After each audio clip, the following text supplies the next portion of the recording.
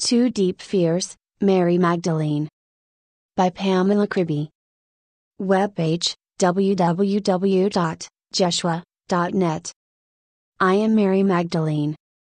I kneel down before you with admiration and respect for what you do on earth. You are opening up new paths of consciousness, and you are doing that while still carrying the burden of the past within you.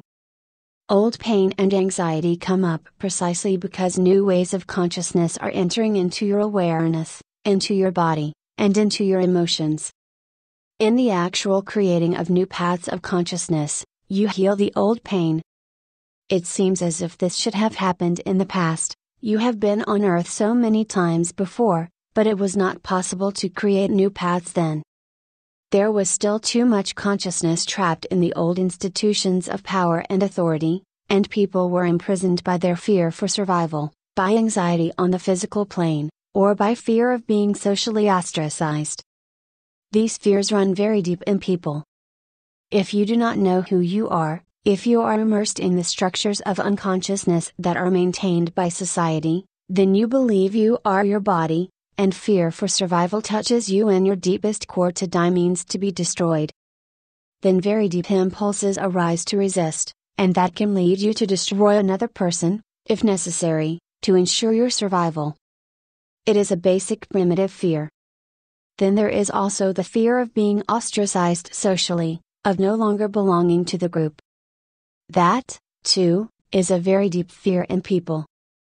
If you are not aware of your soul self, your divine core, then you think that A, you are your body, and that B, you are a socially shaped personality in that body. The personality, which is formed through social influences from the past, was and still is being shaped by fear. You want to belong to the group, you want to be accepted by other people. There is a helpless part in each person that wants to be supported, approved of, and embraced. This is the part of you that wants to belong, and that part is still very strong in every person. You have only just emerged from a way of thinking and living that was dominated by power and powerlessness, from domination by fear.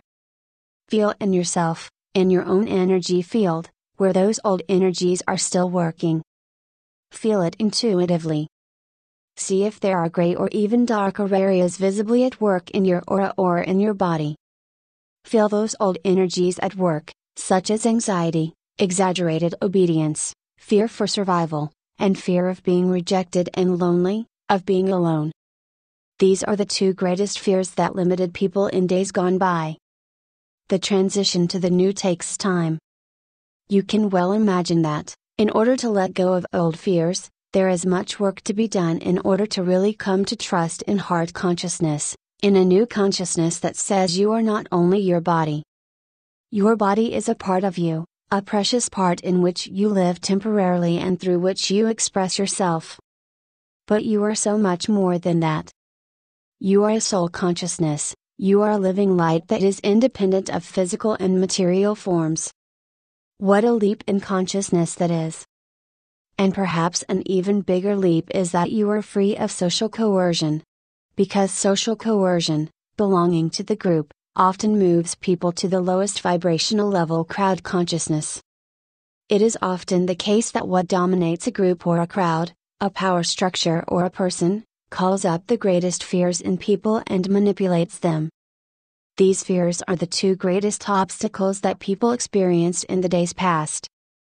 And because of those fears, people go down to the wee space of belonging, which opposes other people or something outside their group.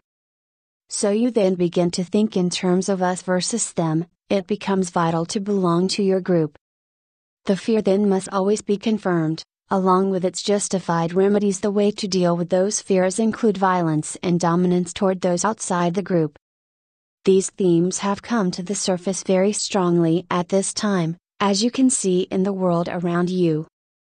A greater consciousness is called for now, one that connects and sees the sameness in all other people, even though they come from a totally different environment with a different history and a different culture. See what we share in the other person, even when that person is very different. That is the task of this time, both on an inner level and also between countries and cultures. That is the big breakthrough that will heal this world. And the biggest step toward that healing is to let go your identification with the body and with your socially formed personality, to rise above those identifications and to again recognize the call of your soul. Your soul tells you that anything is possible, while the fear in you insinuates that very little is possible, that you need to protect yourself, for example, against others or against diseases. But the soul that lives in you is brave and strong, it transcends limitations. I would like to say to you, the person to whom I speak, that you have already, through many lives and for a very long time, helped to increase consciousness on earth. Before this life, you already tasted the feeling of unity of which I speak, the fact that you are more than your body, the feeling of being one with another, even though the other comes from a very different background. You already know the feeling of wanting to rise above class and social status, even though this energy was not always welcome on earth. It was a learning process for you to have to deal with the difference between how you feel and think, and how the world around you feels and thinks, or how the majority of people perceive things. And do not forget that a lot of people would like to think otherwise, would like to feel differently, because no one is happy being in the grip of fear, no one wants that. What is happening during this time is that an increasing number of people have had enough of a life based on fear. There is now so much new energy in the Earth's atmosphere, such a feeling of possibility that things can be different, that people are waking up. And certainly the young, the new generations that are now being born on Earth, more and more taste this new energy that you have carried with you for centuries, and they take less and less pleasure in the old ways. But from the perspective of the existing patterns of thought, this energy of the new generation is seen as wild, not fitting into the established norms, as chaotic or leading to behavioral problems. Yet this energy contains the birthing pangs, something new wants to be born. I now come to the main point of this talk. You are here as mentors, to serve as the midwives for the birth of this new energy in this time. However, this requires a lot from you because you still carry within you the traumas of misjudgment and rejection. You know what it is to be judged for your new ideas. It is part of your legacy to be socially isolated, to be different, and it has left emotional wounds in you from the day you were born. In fact, they were in you even before this life began. Now is the time when you will be asked to come out of your shell, to show yourself, to help with the new energy that now mainly manifests itself through the young people and to guide them, as it were. You can be a channel because you have a deep understanding of both the old and the new. You stand with one leg in the old, and you have become wounded by the old, so you are able to have compassion for people who are afraid to be rejected and lonely. You also have compassion for people who are terrified to die because they believe there is nothing other than this physical body. Your consciousness has been expanded, precisely because you have had to live and work in the dark, and therefore you are the ones who can be a bridge between the old and the new. And so I appeal to you. I ask you to take your natural place, although I know how much this effort can cost you. You have become so used to thinking there is no place for you that you feel completely worn out by the effort. But it is just at that point that you are brought to the task.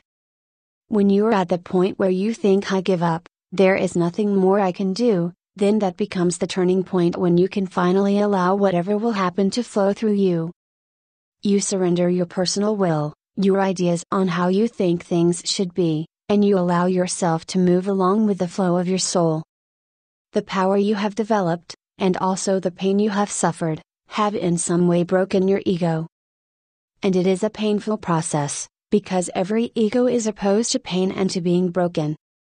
Yet this is the only way, because the pain and the trauma you carry with you are, in a sense, part of the way. When you really feel this pain, and you surround it with compassion, you let go. You become, in a sense, willing to die, because of the knowledge that something greater is carrying you. You surrender to your deepest and truest core, and you no longer struggle with the earthly reality.